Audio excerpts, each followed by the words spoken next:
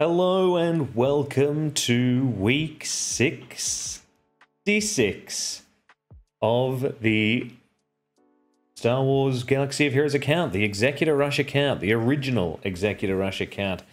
As you can see, still documenting everything that's going on. Having good stuff. As far as the Jabba the Hutt journey is concerned, that is our current journey goal. We've got Crescent and Greedo and Aura Singh all up to Gear 12 right now. We're waiting on some Cairo techs for them. We've also got Boosh, Leia, and Giftguard Lando coming up as our other characters that require Cairo techs before relics. Still need some more shards for Giftguard Lando, but we're not too far off. Jawa is the one that I am the most concerned about. I'm hoping to get Jawa exclusively through Galactic War rewards and Bronzium card rewards, but it's looking very slow. If we have a quick look, when I started this farm, we had Jawa at 8 shards out of 100 at week 58. We are 8 weeks ahead, and now it's 36 out of 100. So they're coming in very slowly. There is still hope. We're also getting Mob Enforcer shards from Galactic War. That should be fine. I can always just buy one Cantina shipment of her if need be, but we're good to go. However, we're not actually working on Jabba the Hutt right now. Sadly, with the new raid, we are in a bit of a bind. My Naboo raid teams are exceptionally lackluster. In fact, let's go to the Naboo raid right now. Look at units required. As you can see, I only have one Gear 12 in the entire list, and that's R2-D2, who doesn't do much for this raid. I don't think I've seen a single video about the raid that mentions R2-D2 in any way, shape, or form, so that doesn't help us. As a result of this, we are going to be working on these two teams going forwards. I want to get my Gungans up to Relic 5. That way they'll be ready for Jar Jar Binks the next time he comes around, because I'm not going to be able to get him done by August, whatever date that is. And then I'll do the B2 Super Raid Droid team with Sidious and Darth Maul. And Stap. I may relic up Sidious and Darth Maul for Sith Eternal Emperor requirements, but I'll probably just take all these guys to Gear 12. I may not even build the second team. If I can get my Gungans up and running, and I get a decent score with just the Gungans, I may just stick to just the Gungans. The reason I've picked the B2 team is that all but Stap, who can be replaced for Droideka, are requirements for some journey or other. So I can get my General Skywalker requirements up, and I can get my Sith Eternal Emperor requirements up, and I mean, even by extension, my Leviathan requirements. And then Stap is just very good for the General Grievous team, and I want to get General Grievous up after Jabba. As we can see, I already had the Gungans set up for post-Jabba team to work on, so we're just moving them a little forwards. I wanted to work on the Tuscans as well. Chupio to finish off my CLS team. General Grievous was also a team I wanted to work on, and Stap was in that list. So they've got that. A Sith Triumvirate would be nice. It's mostly just the two Mandalorians in that team. ISC and Gar Saxon that I was looking at gearing up, and then the UFUs, the Unaligned Force user team with Seer Junda. But these bottom three teams were not a guarantee. These top four lots of teams were definitely going to happen after Jabba the Hutt. So now that we're putting Jabba the Hutt on hold, everything's slowing down a lot. I've already got my Boss Nass geared up to Gear 11. We're just waiting for that final star, which is pretty far away. And we can put on the last 2 pieces of gear here and then get the Chirotechs up. I only have Tarpals right now at 7 stars, and he'll be my next unit to gear up as well. All my Chirotechs will be going into Tarpals. He's just about to get a Chirotech piece, seeing as I can take him to Relics straight away, as I already have him on 7 stars. The Phalanx is farming up pretty quickly, and the Bombardier is also farming up pretty quickly. I've only just started Boss Nass as I was putting him off because I wasn't expecting to have to farm him until after I unlocked Jabba the Hutt. But here we are. As far as everything else is concerned, Conquest, what a fun time. I touch on it every month. We're not having a great time in Conquest this time around. I'm not getting great data discs, and it's just kind of a bit meh. Everything seems to be stronger than usual.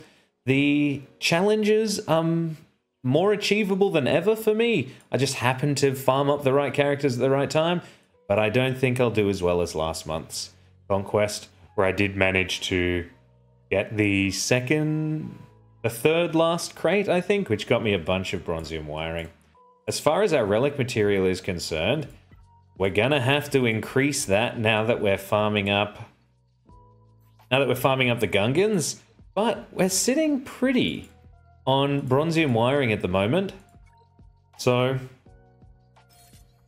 it's not so bad. It's nowhere near where we need to be. Same with the carbonite circuit boards, but we're alright. We're sitting on 20k crystals right now as well, so I may purchase the relic packs that come out at the end of Conquest, I think it is, and get a few more carbonite circuit boards, a few more bronzium wiring from those. We shall see. Light side battles, as far as farming is concerned, we are still, after all this time, farming up the BTLB Y-Wing Starfighter. So close to being done now. Not that much longer to go. As you may have guessed, we're farming up the Gungans and also Skiffguard Lando. Then everything else goes into our Shock Prod node. On Dark Side, I've just started farming up Boss Nass. We're farming Embo. And we're also farming up Ray's Millennium Falcon, which is also finally halfway to its final star. It has been an incredibly long farm and just not a satisfying one. I won't be using that ship very much, and it's just not an incredible ship in an incredible fleet, which is a bit of a shame. In the fleet battle nodes, we are doing the Gungan first. Then I move on to the TIE Echelon, because I want to get that up for when I finally have the finalizer up and running. And we're doing Lando's Millennium Falcon, which used to be well ahead of Ray's Millennium Falcon, but the drop rates have been absolutely garbage lately. If I get a bunch of bonus energy for fleets through the online store and stuff like that, I put any excess into the Marauder, but I do not refresh my fleet energy at all. I just get what I get and spend what I spend. As far as the fleet arena is concerned, I have been consistently getting first in fleet arena for the past 2 or 3 weeks now. I finally figured out it feels like 80% counter chance to mirror matches of the Executor, the 7-star Executor. Our first place, or at least the guy that's first place before me, Ray, has a Relic 9 Piet, which is not here, has a Relic 9 Piet, so their Executor is faster than mine, but I found out if you don't barrage the Razor Crest first, so normally the attack order is they barrage your Razor Crest, which gives turn meter to the Houndstooth, instead of attacking the Razor Crest with Houndstooth and trying to put a breach on it. That then gives their Houndstooth turn meter and lets them taunt, meaning we can no longer target the Razor Crest. I instead breach the Houndstooth so it doesn't get bonus turn meter. I can then use the Executor's the mass assist attack on the Razor Crest, hoping for a mark, but it doesn't always come off. And then my first reinforcement is my Ebon Hawk, which, as you will see right here, is at 7 stars, but level 1 behind me, and both of the crew are also level 1. We just get the chaff out there, guaranteeing that I get the bounty contract fulfilled first for the Executor, and get the Death Star ultimate off before the opponent gets the Death Star ultimate off. Sometimes you get really unlucky with a couple of dodges or some really unlucky targeting by the opposition. They take out your Razor Crest really quickly, and then you kind of just fall apart. But it feels like since I've started using that particular strategy, 80% of the time I get the win against the same relic or higher relic Piats. I haven't had to go up against higher relic Bosks or IG-88s or Cad Banes or Beskar Armor Mandos yet, so that strategy may change. But as it stands right now, on level pegging, on even footing, we get the wins. You may have also guessed that I'm farming up the Stap in Cantina battles, which has pretty bad drop rates, but I think that's just because it's unaccelerated. I still think I've gotten more Stap than I have Plo Koon's Fighter, but because I've got Plo Koon's Fighter maxed out, every additional blueprint I get for there is Shard Shop currency, which we're always happy to get. I have not farmed slicing material in a really long time. I'm just trying to get the number of mods I have with 5 or more speed just increased. I farmed crit damage for a while. I farmed offense for a while. I'm currently farming crit chance mods, seeing as that seemed like one of the more useful 2-piece sets for the Jabba the Hutt team that I was planning on getting. But I may need to pivot now and get some better mod farms for my Gungans to make them a far better team. You may have noticed as well, I don't get a great score in this raid right now. As far as raid rewards are concerned, in this raid, we get the 22 mil crate. Hopefully that will increase over the coming month. We've still got 24 hours. We haven't had many people not attack. Our best scores are pretty solid, up in the top 10 here, but then it drops off fairly quickly. So if I can start posting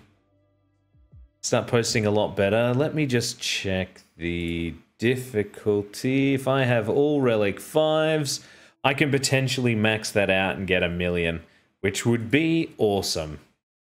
So if everyone can do that, get 1 or more teams up and running, we'll be in a pretty happy spot.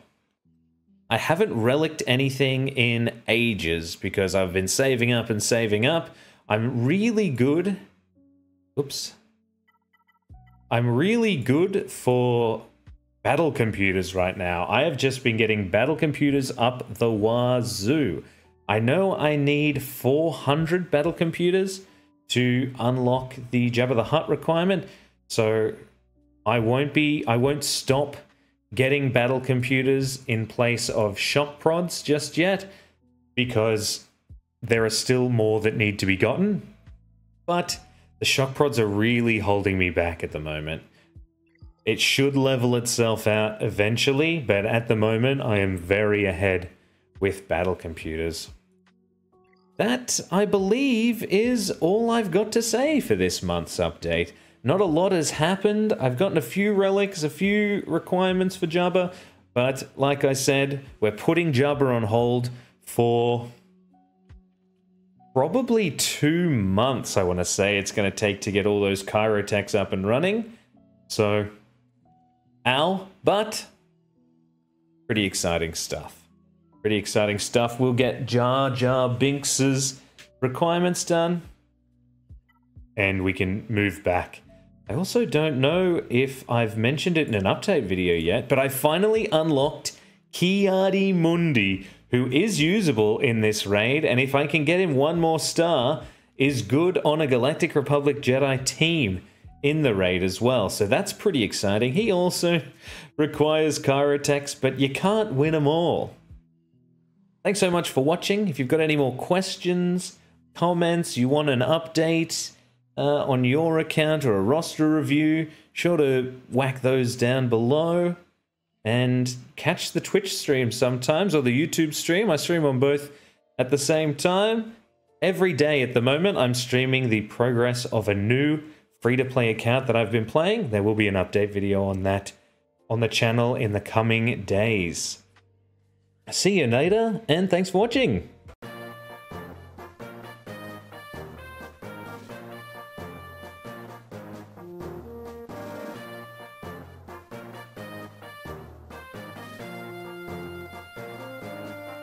And scene, alright, the YouTube video's over, gang. The YouTube video's over.